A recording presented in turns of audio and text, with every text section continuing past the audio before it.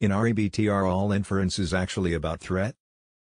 In Rational Emotive Behavior Therapy, what is considered to be an inference?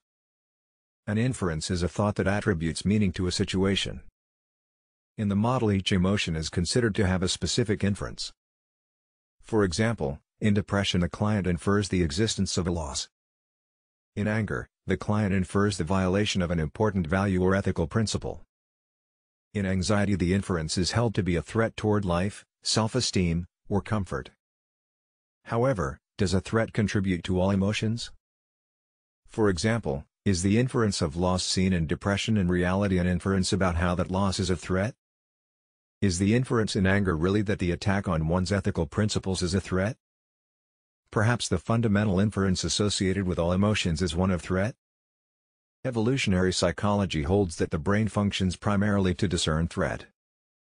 Perceiving threat permits the individual to engage in behavior to fend off the threat and preserve the life and health of self and valued others. However, the brain makes mistakes and often infers threat when there is no threat.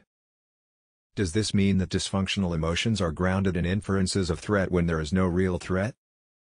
Are dysfunctional emotions caused in part by false inferences in combination with unhelpful beliefs? What is your position in this matter?